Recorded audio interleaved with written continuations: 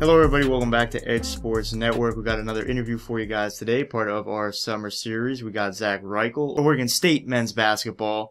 Zach, thanks so much for joining us here on the site today.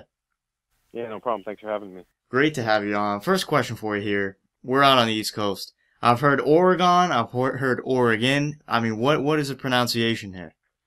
I say Oregon. All right. Been living here my whole life, so that's how we pronounce it. All right, that's the one I go with, but I always get into heated debates with people who have never even been to the state about how to pronounce it, so I had to get that out of the way first. So Oregon State, there we go. I got it down. So I want to start off here.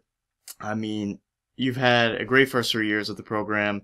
Headed into your senior season, you come off a season where you average 8 points, 3 rebounds, couple assists, shot the ball at 43%. How'd you feel this past year? It was, probably your best season to date. So how'd you just kind of feel with the program and, team chemistry wise and stuff? Yeah, I felt a lot better. I think the biggest thing for me was just getting my confidence back. I would say I was a lot less confident my first 2 years, but I think I was a lot more confident last year. And, obviously this year with losing some, big guys on our team, I'll have to take on a bigger role and more responsibility. And, I'm looking forward to that. So, yeah, just looking forward to this next year and, getting with the team. For sure. And I know you mentioned you're from Oregon. How's it kind of feel to be able to play with, a hometown program like Oregon State, just kind of to represent, your state where you grew up? How's that feel? I'm sure growing up, it was kind of always a dream. So to finally be able to do that, what's that experience been like for you? Yeah, it's awesome, honestly. And I think the biggest thing for me is I have a lot of support here, lots of family here. So that's, that really means a lot to me to have people from Oregon come to our games and support, not just me, but the whole team. But yeah, definitely being from Oregon and having that, hometown support really, really means a lot. Yeah, for sure. I know your high school career in Oregon was amazing. You hold more than 50 high school records. You're the top ranked player in your entire state. You were ranked by ESPN in 2016 and 2017. And I know you started every game all 4 years back in high school. Headed into college, how'd that kind of help you get ready for the college season grind? I know it's very kind of taxing on the body, both mentally and physically. So when you have that consistent play in high school, how'd that kind of get you ready for the college play? I definitely thought it got me ready to some extent.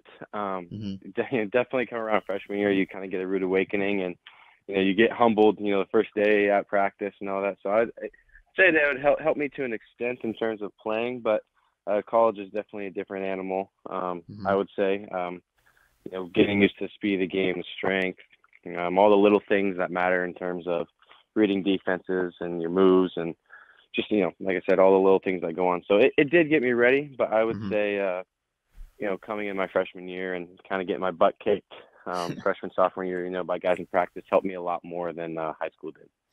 It definitely is a learning experience. You kind of just have to go through it those first 2 seasons. If you could kind of take anything away from those first 2 years in the program, what'd you kind of learn most from, freshman, sophomore year, those early seasons when you first were getting going in college basketball? I'd say there's a big learning curve. Lots of people come in, and everyone in college is the best player on their team. So you coming in thinking you know a lot, and there's players that do know a lot, but there's a huge learning curve and a big learning experience and lots of little things that matter, that make up big things in the game of basketball. So I'd say there's definitely a learning experience just in terms of film and the way you make your moves and, like I said, listening to coaches and all that. So just the little things and, the big learning curve is probably the biggest difference in my opinion. For sure. You've gotten those little things down now. You're 92 games deep into your college career, believe it or not. I'm sure it's gone by pretty quick. I know you've averaged nearly, 30 minutes per game. What is it like, having to go through these college seasons, being able to, first of all, stay healthy? Second of all, just to kind of keep the stamina up to get through a full college season, especially when you're playing in a great conference and you have to play these top-tier talented teams night in and night out. Yeah, I'd say it's more mental than physical. I think, to be able to play at this level and, especially in our league in the Power 5, you definitely have to be very mentally strong because it's a long season. And, when you get, to those last 3-4 weeks of conference play, fatigue kind of starts creeping in a little bit mentally, and that's when you have to push through, in my opinion.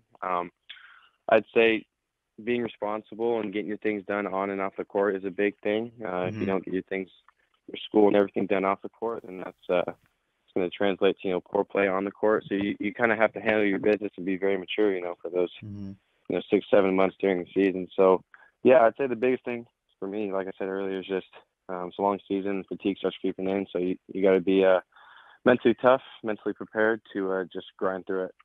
Definitely kind of a balancing act between the school, the basketball, and everything in between. And it seems like you've handled it really well so far. So I know it is a lot. You got a lot on your plate. There's no doubt about it. Can you kind of walk us through, a day in the life for you during the season? What's it like from start to finish? I'm sure you're pretty busy all day. Yeah, for sure. For us, it's more, wake up in the morning, go to weights, lift for an hour, Preseason, before season, it's about getting strong, and then during season, it's about maintaining and recovery. Wake up, go to weights, about 7:38 in the morning. Then you go eat breakfast, and then usually I get in. We practice from 11 to 2 every day. So usually after that, weights ends at about 8:45, 9. Go eat breakfast, shower, and then I usually get a small nap in because during the season sleep is very big. Yeah. So I get about a 15 to 20 nap in there usually. And we go to practice, film and practice for about 3 hours. And then for me, all my classes in terms of the major I had were all later in the day. So during the season, I actually had class from about 2 to 6 every single day. Wow. 2 to 6:50, I believe it was. So about 4 hours of class a day for me this past year. This past year that was. And then I go home, make dinner, and then study and do homework till about 10 or 11, and then repeat it every single day. So for me, it's getting ahead on school on the weekends was pretty big for me because I never took less than 17 credits a term. So wow. I had to get ahead on school on the weekends so I could get my sleep during the week. So that was pretty big for me, was getting ahead, especially during for road trips. When road trips, you really barely have any time for school. So getting kind of ahead a week in advance was pretty big for me. So yeah, it's 16 to 18-hour days every single day, and I'm sure that most student athletes in any other sport can relate to that. Man, that is a jam-packed day right there. And then I think that's one thing you mentioned too that people might not even realize, just traveling too, how much that takes up. Yeah. Yep. Yeah, because that's something that, I don't even really think of much. You just see you guys playing on the road and they're like, oh, they just got there. But no, they had to travel a couple days and exactly take the time to do that. So that's one thing that, you got to balance on top. You got to balance with that too. So definitely tough, but it seems like you're staying busy. You've handled it well so far. As I mentioned, 92 games in this program. You have any games that really stand out to you? Any favorite memories that you've had with the program? And any, moments that just really, that you'll remember forever? Yeah, I'd say a big one. There's a couple. My sophomore year, I remember that Stevie Thompson Jr., he had a game winner against UW at home. And I was a freshman, actually, I believe. That was a really cool game to be a part of because if you follow our history, Stevie, I think he hit about 2 or 3 game winners on Washington in 3 years at the buzzer. Yeah. This past year, Oregon at home, that was a really cool game. It was just a really tough game. Just the defense about the whole game was personally the most tiring game I played, and I felt like I was going to pass out at the end.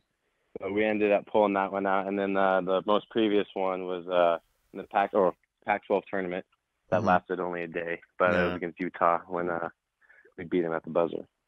Those are some great moments right there. Yeah, unfortunately, with the tournament, it got canceled and whatnot.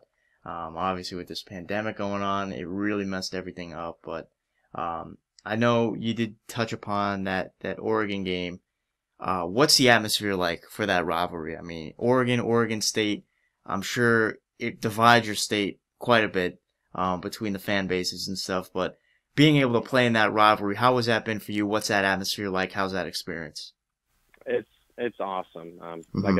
Like I said earlier, I'm from Oregon, so growing up in Oregon and watching this game, my whole life has been pretty cool, but then being able to take part in the game and actually play in it, significant amount of time, it's been awesome, and it's something I remember for the rest of my life, and I Hmm. wouldn't trade it for anything. So playing in that game, honestly, that's a game I look forward to every single year, and it's just amazing to play in, and the atmosphere is just crazy. Hmm.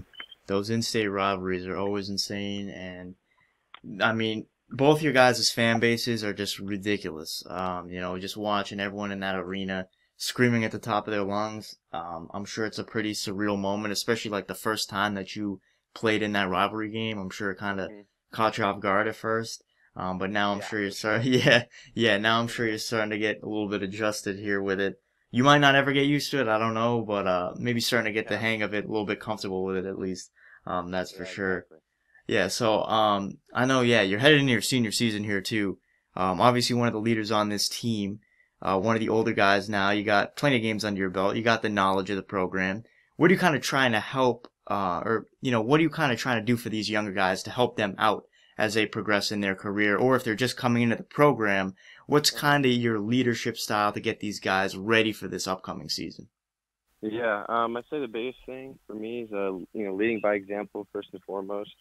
Can't ask anyone else to do something you wouldn't do or push them to do something you wouldn't do. So leading by example, and Hmm. whether it's in weights or in the gym during workouts, just to keep going hard. And we have a lot of new guys this year so far. So I Hmm. think a big thing is being patient, bringing them along. They're not gonna pick up on everything first day around, Hmm. and what our program is like. And they may mess up a few times, but it's all about learning and getting used to the program. So I think just setting a great example, and bringing them along the way, being vocal, Hmm. obviously letting them know when they're doing well and doing things right, and then getting on them a little bit too, or just help teaching them when they do things wrong. So I think Hmm. those are the two biggest things: is just leading by example and being vocal with them as well. Best way to do it. Always good to keep that open communication stuff, and that builds the team chemistry too, gets them kind of incorporated into your guys' system, your guys' offense, your guys' defense, you name it. So, definitely going to be fun to see how those new guys adjust under, your leadership, the other guys on this team's leadership, coach's leadership, you name it. So, um, headed into the senior season here, 18 and 13 last year for you guys. What are some goals you have for yourself and for this team? This is wrapping up your college career here. I'm sure you want to go out with a bang. So, what are you kind of looking forward to this year, and what are some, things you want to accomplish? Yeah.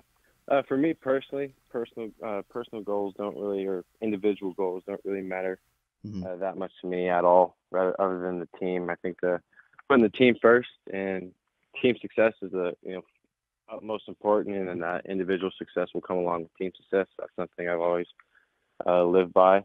But for our team, I don't think that we shouldn't shoot for the stars. We've been Hmm. talking about it since we've been back on on campus, and trying to win the Pac-12, win the Pac-12 regular season, win the Pac-12 tournament, get the NCAA tournament. That's all we really talk about. Hmm. Um, you know, you can only talk about it so much. You really just got to put in the work. So I guess for me personally and our team as well, and I think they would back me up on this. And those are our three main goals: is just championships. And I think that Hmm. if we strive for that and keep working for that, then it'll come if we work hard. But if you don't work hard, then it's not going to come. So gotta kind of quit the talk and just get to it. So Hmm. as far as goals, those are really the only three goals I have in mind. Everything else is I guess just icing on the cake or whatever. For sure. Honestly, not a bad three goals either. I mean, I'm sure you'd be pretty happy to achieve all three of those. So, Yeah. yeah, you really can't complain with that right there. I always like to, wrap up the interviews here with a couple fun questions and then one question at the end that you might have thought about, you might have not. It's one that, kind of got to think about a little bit, but we'll get to that one. First question for you here. I saw your favorite athletes, Larry Bird. We're based out of Massachusetts, so I'm sure the Hmm. way you answer this is going to, really stick with a lot of people, a lot of our listeners out here locally. A lot of people will like you because of your favorite athlete. I can tell you that. But what do you kind of like about Larry Bird's game? And I mean, why is he your favorite athlete? He's my family's favorite athlete. Oh, there you go. Put it at that. So I know growing up I wasn't alive when he was playing, but Hmm. my whole family, dad I kind of grew up. I grew up watching Larry Bird highlights and just not necessarily try to patent my game after him, but he's just a killer. That's just to put it that simply. He's just a killer. He can get a shot off from anywhere. He's a hustler. I think personally one of the most underrated passers in the game Oh of yes. basketball. I don't think people understand how good of a passer he was. Just Hmm. an amazing all-around player, and that's something I've always strived to be. He's just a good all-around player. I think coming out of high school and everything, people thought I was only a shooter, but people didn't look at the other aspects of my game that I could really do.